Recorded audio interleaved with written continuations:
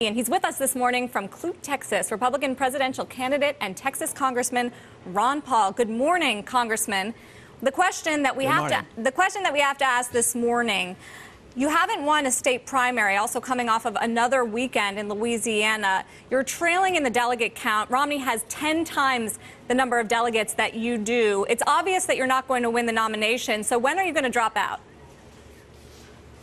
Well, so far there's not a declared winner. We have a ways to go. Yes, I am trailing, but the race isn't over. But I think the Republicans deserve at least one candidate to talk about sound money, balanced budget, and the free market. And the others don't talk about this. I sincerely believe we need this. I mean, the best we can do is come up, the Republican leadership comes up with a budget that's going to maybe balance a budget in 30 years.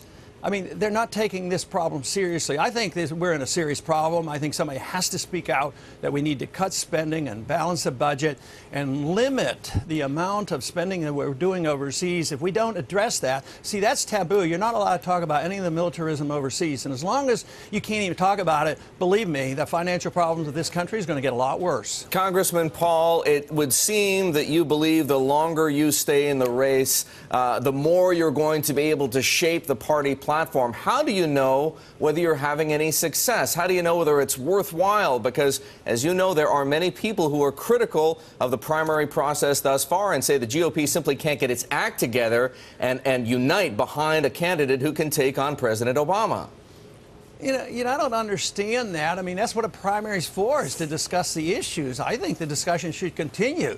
Since nobody's really discussing the alternative to our foreign policy or our monetary policy or our financial crisis and spending, why should we quit and say, oh, okay, you know, it's getting late. We all have to get together. We have to quit debating the issues.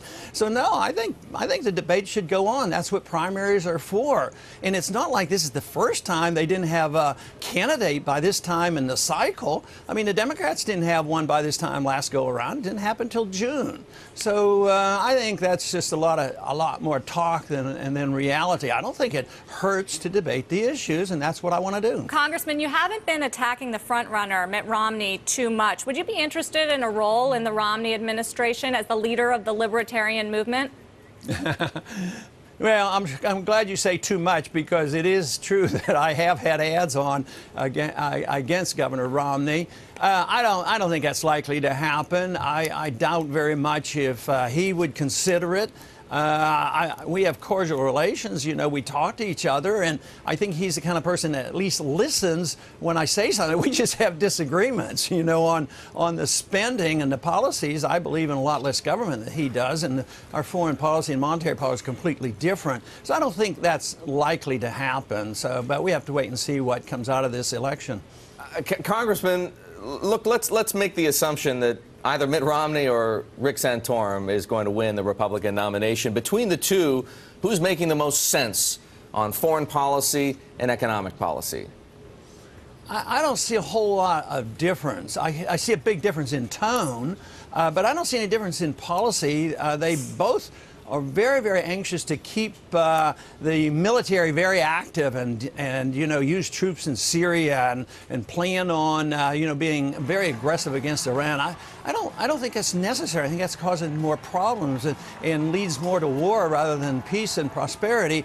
And I don't think it's necessary to do that. So I don't see the policies. And even Newt has a policy that's very much the same. But tone, there definitely is a different tone. I think Governor Romney is more likely to be more willing to listen to his advisors. If he decides he wants to go and bomb Iran, maybe he might listen to somebody else. I'm afraid the other ones would just go do it anyway. I want to ask you, Congressman, about the historic debate at the Supreme Court this week on Obamacare. What are you expecting there?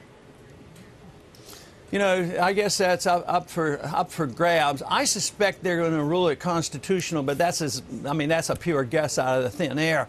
You know, the whole reason we had this interstate commerce clause was not to regulate the economy, it was to deregulate it. They wanted free trade zones. They wanted to get rid of tariffs in between the states, and they wanted a unified currency. So what they need to be talking about is deregulate insurance so we can sell insurance across state lines. That would be a proper role. But to use the interstate commerce clause was to monopolize and institutionalize national health care. That is a disaster. But I'm afraid the sentiment, although this Supreme Court is slightly better than in the past, they haven't done a real good job in defending the free market and the original intent of the Interstate Commerce Clause, which was to deregulate, not use it as an excuse to do anything or force you to buy something. This would be a real tragedy if they rule and support this law. Congressman, the debate now in the markets, QE3. Charles Plosser of the Philadelphia Fed said right here on Inside Track just an hour ago, not at the moment, but he's still open to considering it. So for you, the question is, what would QE3, more monetary stimulus, mean? Well, it just would erode the value of the dollar, and the people would suffer that much more. The middle class suffers. When you inflate a currency and destroy its value, the wealth is transferred from the middle class and the poor to the wealthy. So you just continue that process. That's already, what our problem is. But, they talk about QE 1 and 2 and whether there's going to be 3. But actually, the first QE was under Greenspan when everybody recognized, well, one of the big problems we had was that he kept interest rates too low too long. So it's constant. It's the whole process that wealth is supposed to come out of the creation of monetary units out of a computer.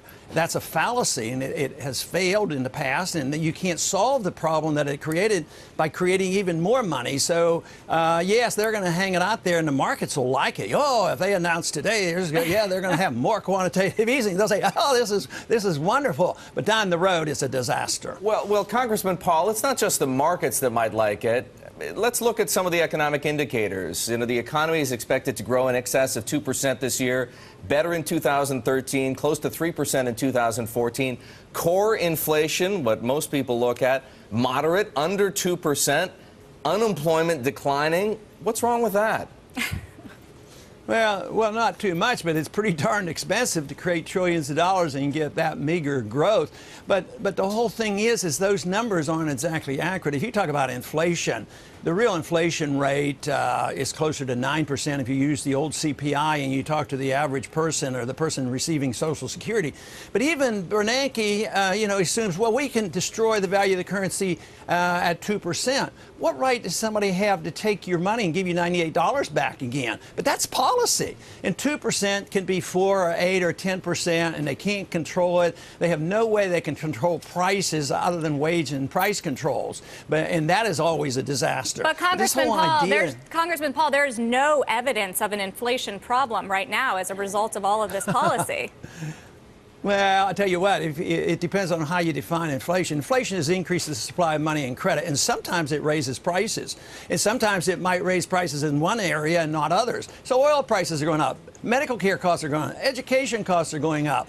And food prices in many areas are going up. So to say that we don't have an inflation problem, but the inflation, the distortion of the interest rates, the manipulation of the business cycle is the real problem. It's the price fixing and the malinvestment and the increase in the debt and the problems we've had, the severe crisis that we had in 08 and 09. This came from inflation, and right now they're inflating like crazy. They're keeping interest rates at 1% or less. That's inflation, and that distorts the market. So you don't even know what the price of money should be. So you don't have savings. That doesn't determine interest rates. The Fed determines. So you have the consequence of inflation, which is very, very severe. And this is why we're not really getting out of this recession. So if you look at a couple of those statistics, that sounds good, but that's far from a real recovery. All right, I just want to ask you about gold here, because you've brought the gold standard back into the conversation in the debate. Last week, in fact, Ben Bernanke talked about it in his lesson, 4 slides on it. He says the gold standard doesn't work if you look at history. I want to give you a chance to respond very quickly in 20 seconds.